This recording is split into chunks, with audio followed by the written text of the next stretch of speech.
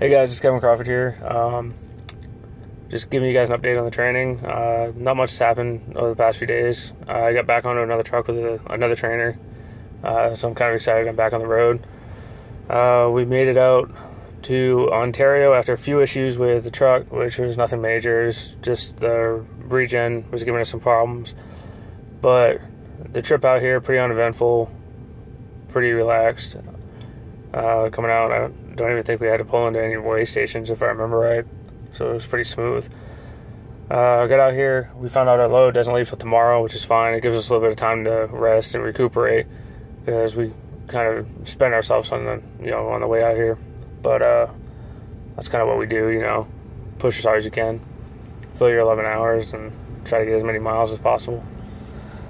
But yeah, just filling you in with an update. I'll be in Chicago in the next day or two. Well, probably the next 2 days. I think it's 1,900 miles if I remember right. But I'll fill you in and try to keep everybody up to date. If you have any questions about things you want to see, I can try to record some things. It's kind of hard being on the truck. I'm trying to fill in and pick up as much stuff as I can too.